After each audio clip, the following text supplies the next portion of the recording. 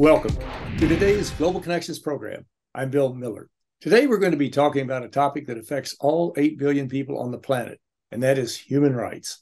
My guest today is an expert on this topic, Mr. Greg Mokhiber, a lawyer and specialist in international human rights law, policy, and methodology, is the director of the Office of the United Nations High Commissioner for Human Rights in New York. Craig, welcome to today's Global Connections program. Thanks, Bill. Great to be with you again. I appreciate it. It's only been 20 short years ago. We'll do it again, right? Well, good. Let's just start off with a basic question. What is the UN High Commissioner for Human Rights Office? What's its main function? When was it formed? Why was it formed? Well, of course, there's always been a Human Rights Office at the United Nations since the founding of the organization in 1945. And in the early days, the Human Rights Office was very much focused on just developing the norms and standards of human rights, most notably the adoption of the Universal Declaration of Human Rights in 1948.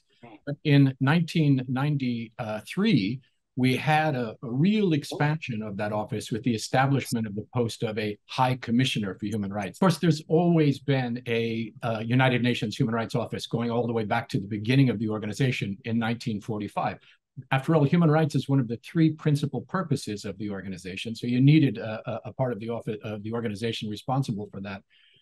But in 1993, we had a great expansion of the mandate and the authority and the resources of that office when the member states of the organization agreed to establish a High Commissioner for Human Rights at the helm of the Human Rights Office. And that was a very interesting development. There had been proposals for it going back many decades. But when it was established, it gave a direct mandate to the office to deal with human rights in all countries and all issues everywhere, and to report directly to the member states on the work that we're doing.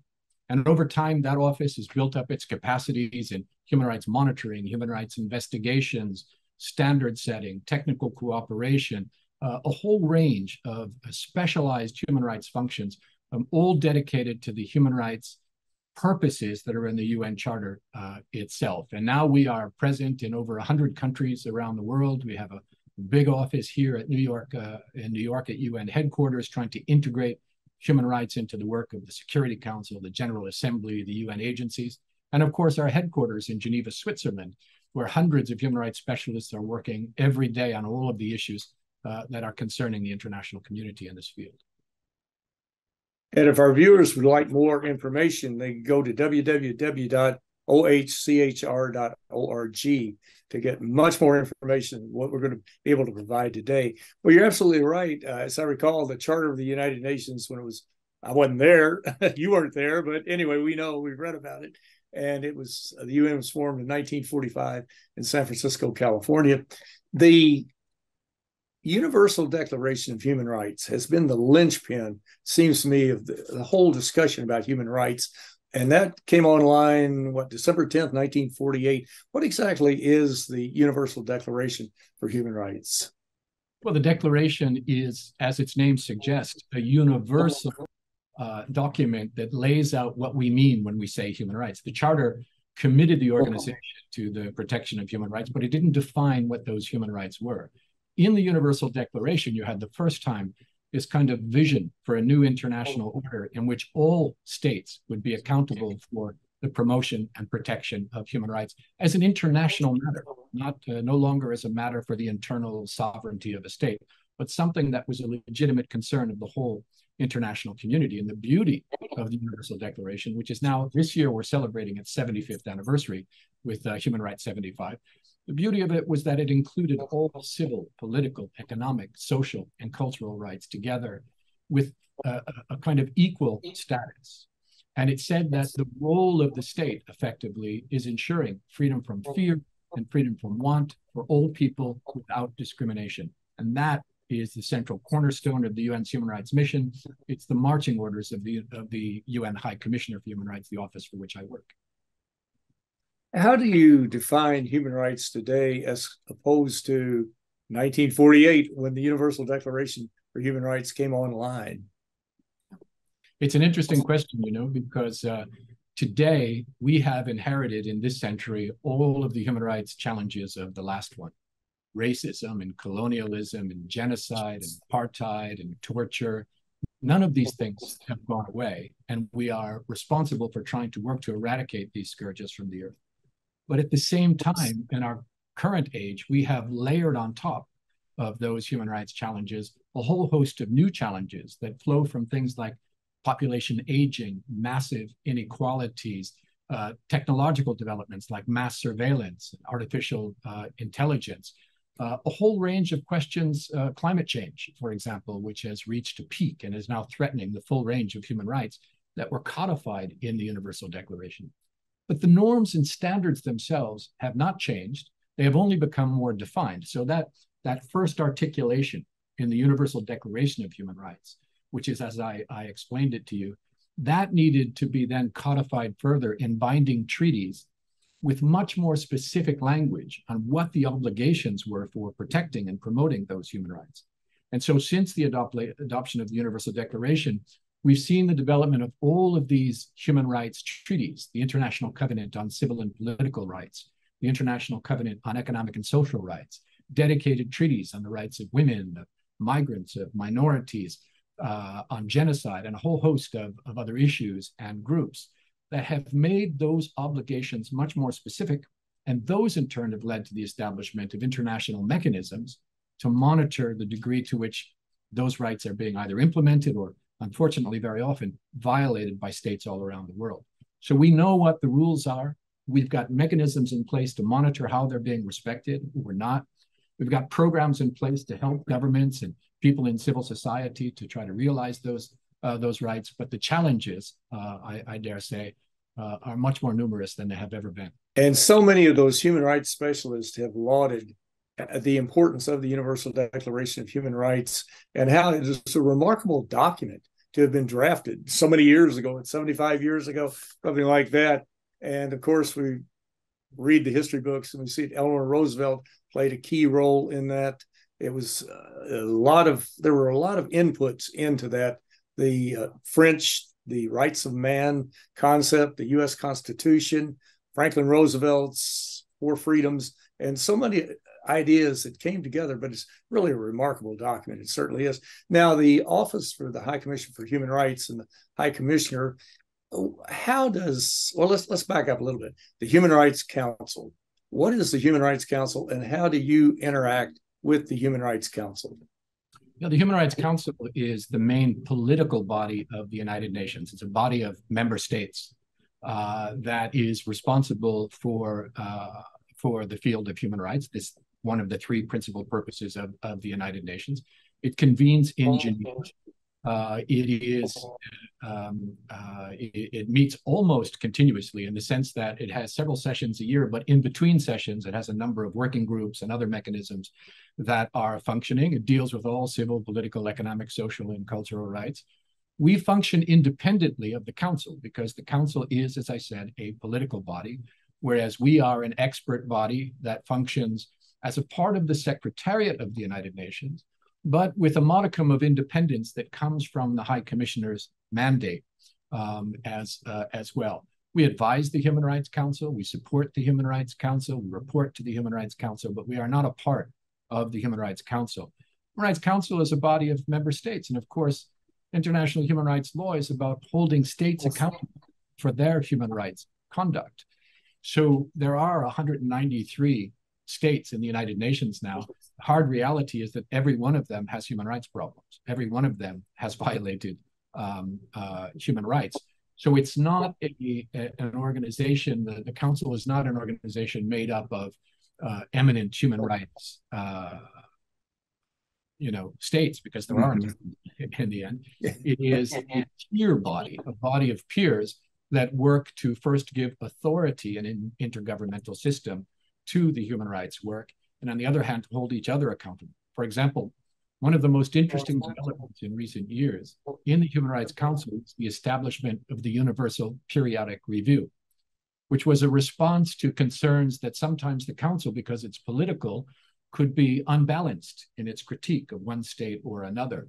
The Universal Periodic Review, which has now been several cycles into its existence, is a mechanism where every single state, 193 of them, has their human rights record publicly reviewed based upon a series of reports, a report from the government, but also reports from civil society and UN agencies, and then has to hear critique and commentary and recommendations on how to fix those human rights problems. And nobody is off the hook. That's every member state that's accountable to participate in that. So it plays a very valuable role. And of course, in the international legal system, it's the member states that create international law. And so many of the standards for human rights are set there in that mechanism. We're looking now at, for example, discussions around new human rights treaties that need to be developed. There are still some gaps. Think, for example, about the human rights of older persons in an aging global population where there is no treaty to protect their human rights, and where we know, as a matter of data, that the experience of aging for many people around the world is increasingly one of marginalization, exclusion, neglect, abuse. You need an international instrument. It's only the member states in the international system that could adopt something like that. When I think of human rights, I think that's one of the trickiest issues that the United Nations has to deal with. When it comes to eliminating the scourge of war, you can pretty much define what's going on and have 12 peacekeeping missions trying to bring peace to 12 very volatile areas of the world, or if you're promoting economic and social development. But when it comes to human rights, is somebody, I'm not sure if it's Yasser Arafat, somebody said years ago, one person's freedom fighter is another person's terrorist. And that seems to me that it's such a difficult transition. It depends upon which side you're on and how you view a particular situation. But it's really remarkable. The human rights folks do as good of a job. How do you balance that? Let me just ask you. Well, we have a touchstone, and the touchstone is international law and international standards. It's certainly true that as a matter of political rhetoric, one person's freedom fighter is another person's terrorist, and vice versa. But it's not that we're operating in what would be a normative vacuum. One of the great legacies of the United Nations is the development of this body of international human rights law. We work based upon international standards for human rights, for humanitarian law, for international criminal law, for international refugee law. And those standards are quite precise. And we know that they apply in all situations, including situations of armed conflict. The idea that civilians are not fair game in situations of conflict. This is a universal rule in all situations. So we don't make judgments about the legitimacy of conflicts in the human rights side of the house. That's the business of the Security Council that judge acts of aggression and foreign occupation and so on. Our business is how human rights are respected in all situations. And there are particular vulnerabilities in conflict situations, but there are rules to protect civilians, to protect people who are not participating in conflict and so on. And those have been very well codified in international humanitarian law, international human rights law, international criminal law, international refugee law as well. So it's not a matter of opinion. And I think this is really important because, human rights is something which, states, in order to defend themselves against human rights critique, will use political arguments quite often. And the dialogue can quickly get politicized. If we were not in a situation where the law was so specifically codified, where the rules of the game were defined universally, then we would be open to that criticism all the time. Of course, we get that criticism nevertheless. No country likes to be criticized for its human rights abuses, especially those who are guilty of gross and systematic abuses of human rights. But we simply refer back to the norms and standards that are the cornerstone of our mandate. And it's very, very difficult to argue against those. It certainly is. There's no doubt about it. It's very, very difficult. Well, you're watching Global Connections Television, which is a privately funded, independently produced program.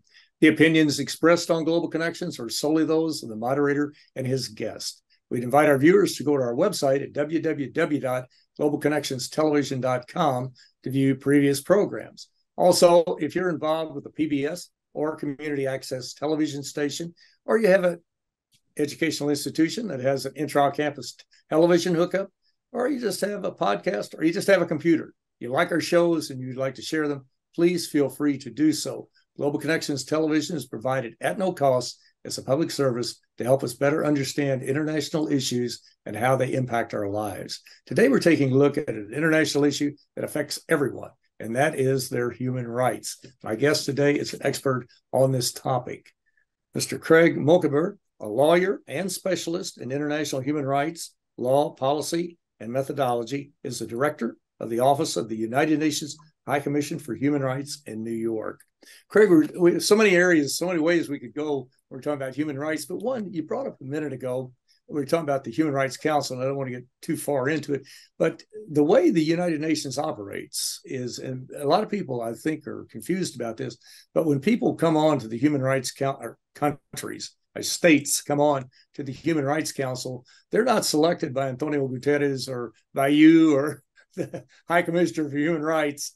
They're selected through a regional arrangement and a regional vote, are they not? And we might spend a minute on that just to help clarify that, because the UN gets a lot of, I think, bad publicity, undeserved, because it's like they're going out here and picking, North Korea to put them on the World Health Organization's board of directors or something like that. But you could spend a minute on that.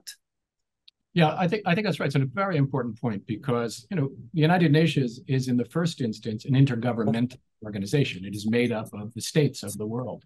And as I said earlier in our discussion, Bill, unfortunately, there are no states that don't have human rights problems. And that means that there's nobody with clean hands. And you could say the same thing of the Security Council, which has a number of members, including permanent members, who have committed acts of aggression and in direct violation of the norms of war.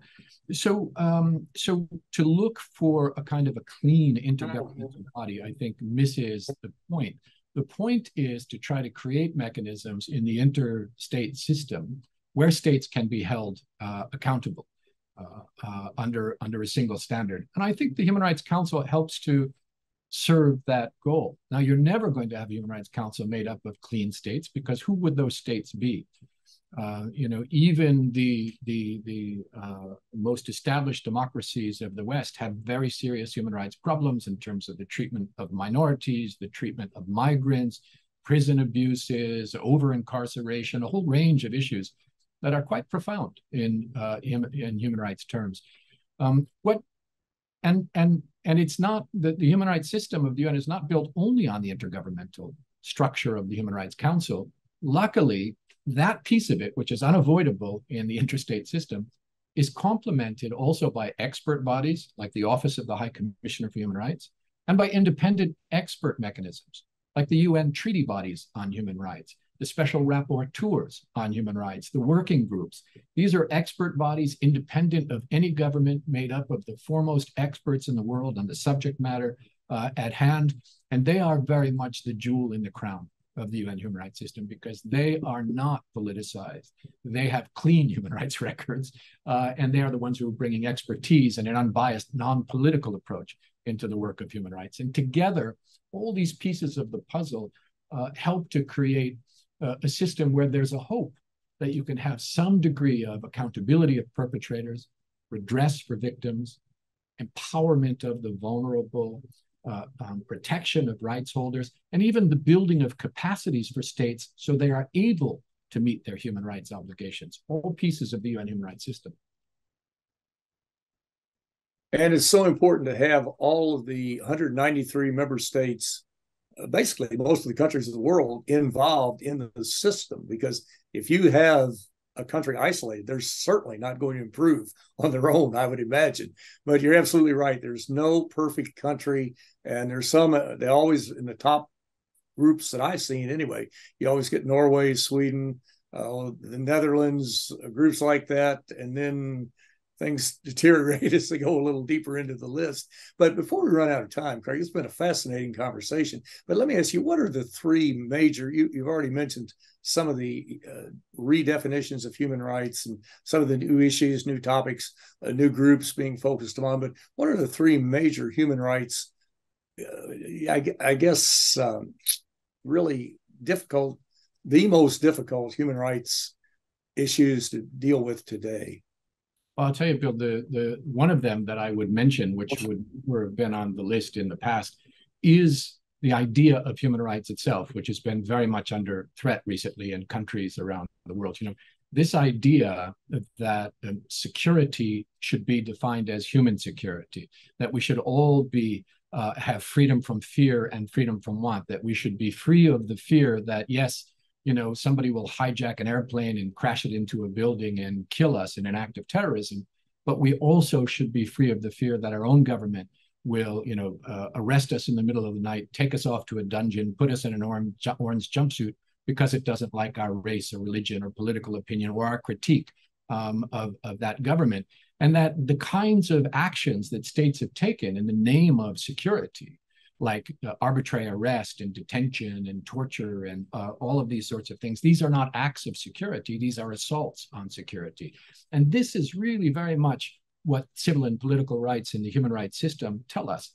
At the same time, the idea that health and education and housing and social security and decent work, that these are not commodities that are for sale to those who can afford them, or privileges that you have to be born into.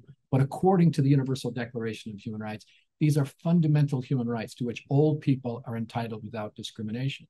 Or the idea that we reject the notion of the other, that defining someone as being the other, and then perpetrating all sorts of abuses against them based upon their race or religion or gender or ethnicity or sexual orientation, that any of that is fair game. This very fundamental idea is now very much under assault, Bill, like we haven't seen it. I'm now 32 years at the United Nations Human Rights Program, and I've never seen a moment in history when this very idea was so much under assault. The idea that all people are born free and equal in dignity and rights. And the fact that so many alternative visions, far-right visions, visions of extremist ideologies are now gaining more and more ground in countries around the world is a real threat to this 75-year-old mission of human rights. At the same time, the second thing I would say, beyond the very idea of human rights, is all of the old challenges of the last century that I listed.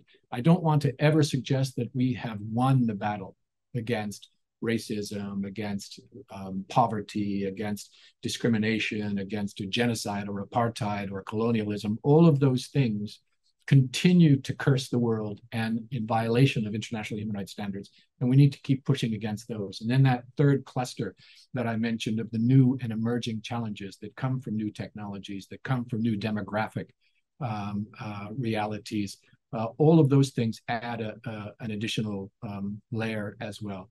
There's a lot of interesting work being done, Bill, to look at things, for example, like the human rights of future generations. This is not well codified, but many of the things that we do today will determine whether or not future generations enjoy even the degree of human rights that you and I have been able to enjoy in this world. The most obvious case, of course, climate change, which has the effect of undercutting all civil, political, economic, social, and cultural rights, even the right to self-determination. Imagine you're living on a small island, developing state, and your country disappears under the ocean. Where is your self-determination? Already, countless lives have been lost because of climate change, which we know from the United Nations research on the subject is the direct result of human action and a failure to mitigate that action in any meaningful way.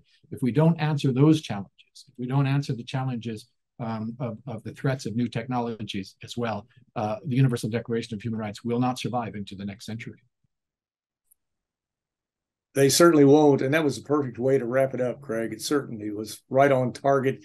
And we're seeing it now in the United States with the attack on democratic institutions, with attack on people who are Social Security recipients and that type of thing.